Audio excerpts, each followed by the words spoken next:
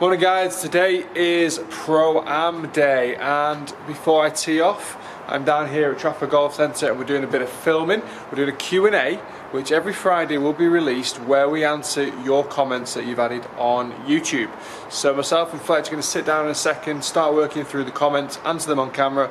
Every Friday it will be released. I'm teeing off today at 1:30 PM, so I'll have a bit of time for filming, a bit of time for practice, and then over to the golf course. So, say hi to Fletch. Morning. Good morning. Morning, Carter. How you doing? I'm all good, mate. Instagramming I'm all good. Hi guys, welcome to Improve My Golf, and today's an analysis on my Pro-Am at Pike Fold Golf Club in North Manchester, England. And I played with 3 clients. Really enjoyable day. Nice to get out with clients and play. Really great to see them outside of the kind of coaching environment, a bit more relaxed, kind of few stories being banded around as you'd expect, and also just to kind of see them on the golf course, their reaction to something we can take into lessons in the future as well. But in terms of my round, here's the leaderboard. So as you can see, I did okay. Tied second, surprised, and I'll tell you why, because I felt like the course was playing easy. I felt like there was a lot of birdies out there, and I hit the ball really well actually. I hit the ball relatively solid off the tee.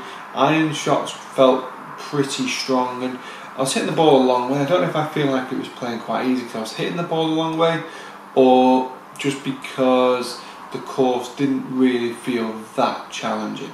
But I only shot one under, so it was obviously very challenging. We started on the 7th hole, which is a par 3. I hit a 6-iron, 175 yards into the wind off the left, just short of the green, relatively straightforward chip on, and I made a putt. But then I proceeded to hit a hazard on the next hole, which led to a bogey. Par 5 after that was a really bad one as well, because I just left it short of the green, but duffed the chip, coming off with par.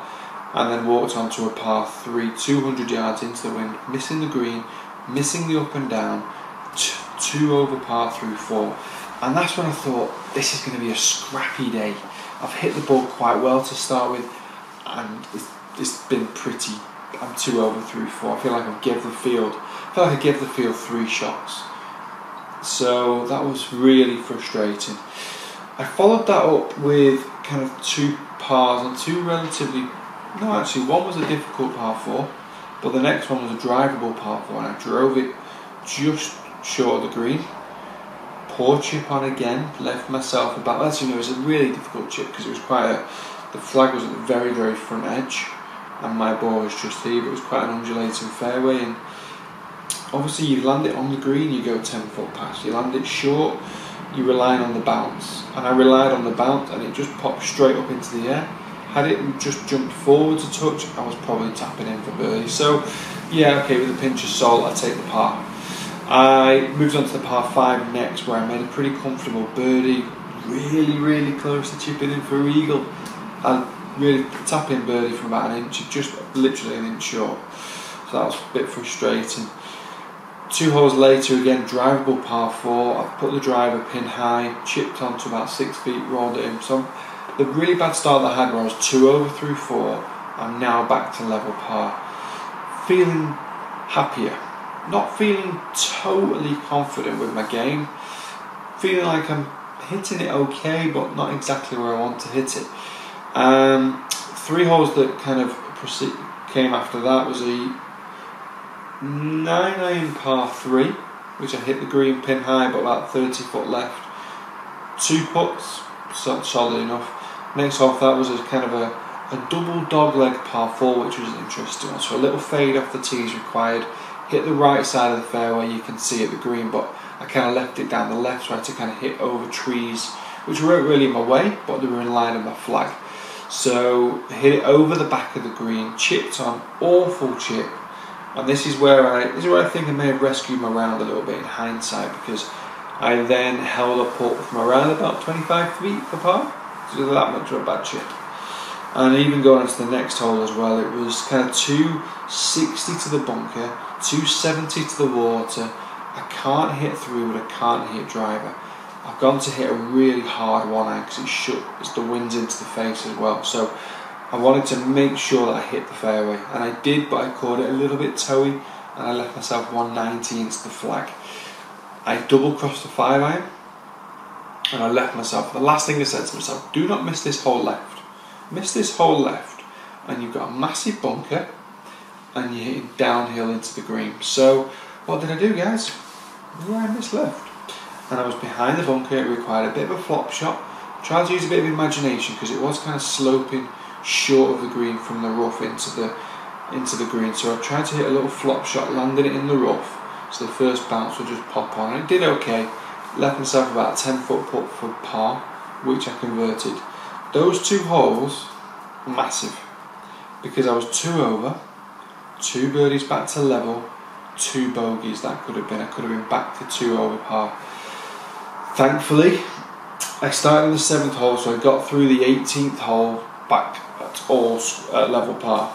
So feeling confident, thinking, right, okay, I've rescued them, I've rode my luck, par 5 to come, let's get birdie. This was hard. This was a 560 yard par 5, uphill drive into the wind. So blocked my drive into the rough, and now you're in no man's land. I'm actually in the trees on a downhill lie, having to go under the tree but over the ridge. Didn't quite clear the ridge, and I've still got, I was at to 320 yards from the rough, and I had to hit a chip and run again. So I hit a chip and run out onto the fairway, left myself 180 into the flag. So I'm scrapping. Hit the green, 2-putt bogey. A couple of holes that kind of come after that made some interesting pars, where one of them should definitely make birdie because it was a drivable par 4 again. 270 to the flag uphill, so I went with 3-wood, put it low off the bottom of the club, left it short of the green, managed to chip on, 2 putts though, lipped out on that hole, which was a bit annoying. The hole after though, I did make a really good par. We were close to losing my drive. I took on the outer bounds, cleared the dogleg, and I found my ball eventually after about 2 or 3 minutes. 100 yards into the green, semi-thinned it over the back, chipped on, putted for par. So I don't know how do you think this sounds? I'm duffing chips around the green to get up and down for birdie, but then I'm holding 10-foot putt to pars when the hole doesn't quite go according to plan. So it's that 6 of one, half a dozen of the other. You're messing up, but you're saving yourself. Or could you say, well, save myself, don't mess up, could have been really low. Or don't save myself, do mess up, could have been really high. So yeah, I'm struggling to kind of think where my score should be right now. But thankfully enough, I said to the guy, I said, right, I've got 3 holes left. What am I faced with? I'm level par, what can I do? He said, you've got 1 birdie chance down the last. It's a 280 yard par 4.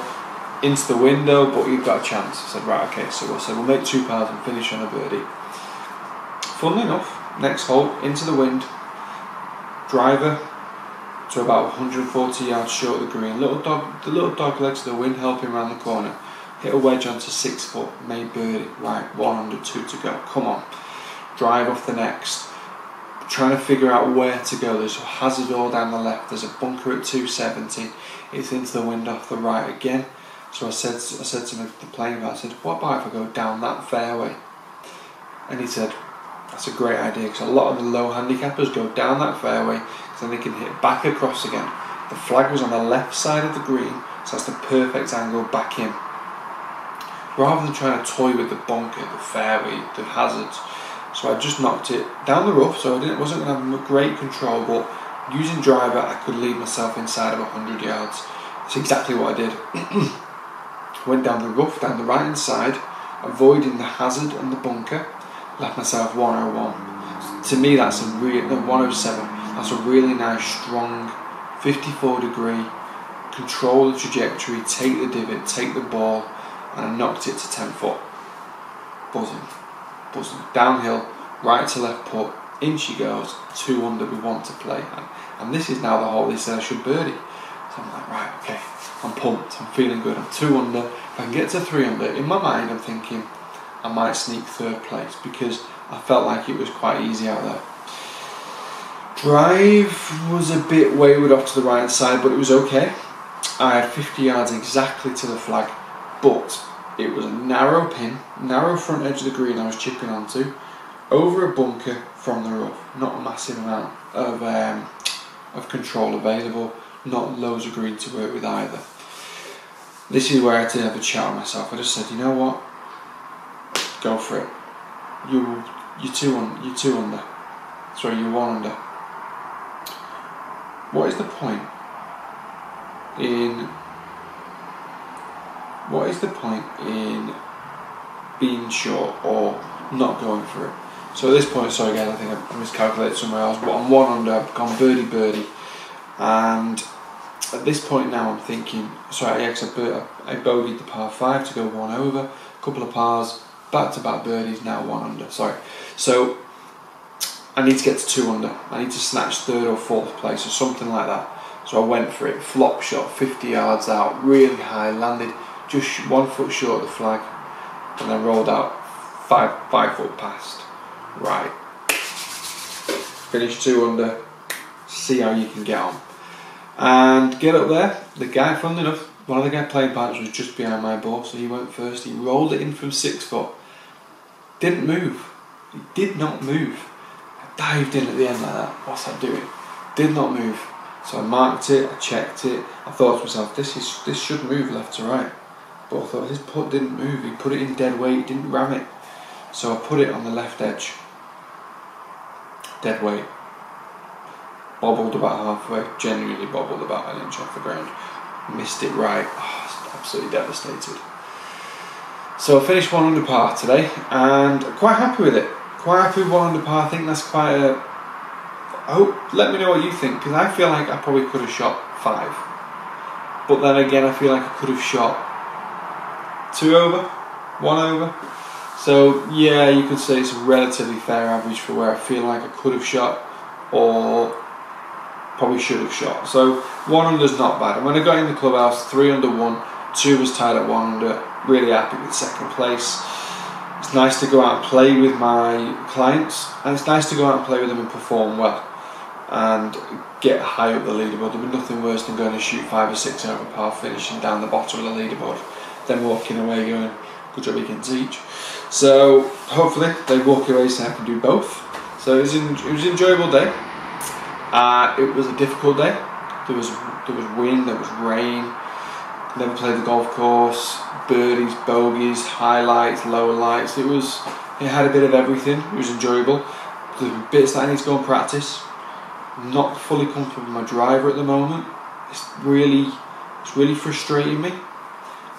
I'm not making the right decisions at the right time, not making the best decisions, so I need to go and draw away from there. I've got a couple more Pro-Ams. I'd like to play another Pro-Am with some clients at the end of this month, so I'm going to work hard in between now and then to try and get my game 2 or 3 shots better, and let's see how we do. There'll be more tournament vlogs coming.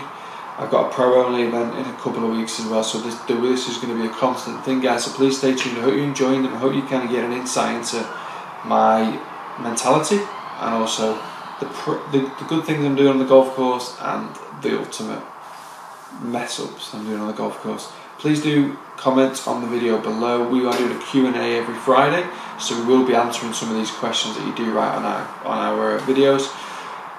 Please do subscribe to the channel as well if you're enjoying this type of video. There's going to be lots more to come, and we'll see you again very soon.